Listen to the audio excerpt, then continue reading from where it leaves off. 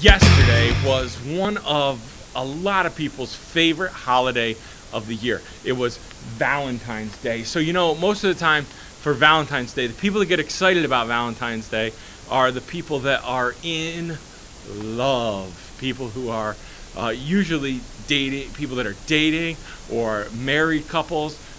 They just get so excited about this holiday, and in my opinion, it's a great holiday because finally there's a holiday for the girls.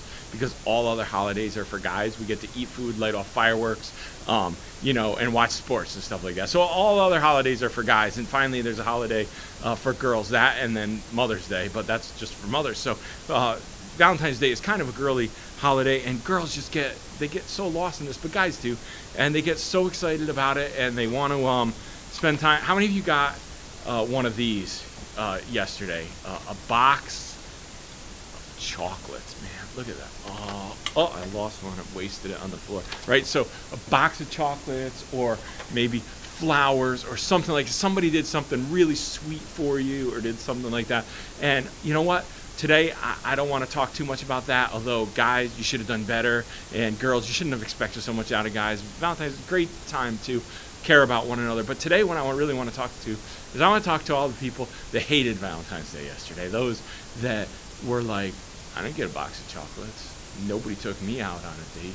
What is this garbage? It's almost like it's a holiday just to make me feel bad or point out the fact that I'm single and alone and that there was no one to go out with. It reminds me of a story years ago. I've been married for 8 years now. I was single into my 30s, so I know all about being a single adult. But when I was around 30, 31 maybe, and I went into Bugaboo Creek, my favorite place to eat. And I went into the restaurant. It was a Friday night, and I went in on a Friday night prime time, and I walked up, and they said, "How many?" And I said, "One." And the lady looked at me, and she looked at me with this sad look, and she said, "Oh, that's so sad." And I'm like, not really. I'm about to eat myself a sirloin steak, medium rare, with a mashed potatoes or a baked potato, whatever. I'm not too sad about this. I'm pretty happy. But man, she's like, "Oh, that's so sad." And so often we get into this sad place where if no one buys us a box of chocolates, or nobody gives us flowers, or nobody invites us to go somewhere with them, and we have to go somewhere alone, we get worked up about it, and we think it's a terrible thing. But I just want to encourage you for a minute today and share a couple of passages, because you know what, we go back to, and we don't play this game. Remember the little game that we used to play when we were in school, where if we wanted to know if somebody cared about us, we'd pass around notes that say, "Do you love me?" Check one, yes, no, or maybe. We don't do that, but we kind of walk around feeling sorry for ourselves that nobody loves me. Well, check out this verse that is in Jeremiah. Jeremiah chapter 31 and verse 3. This is what the Lord said. He said, "I have loved you with an everlasting love. I have drawn you with loving kindness." God has loved us with an everlasting love.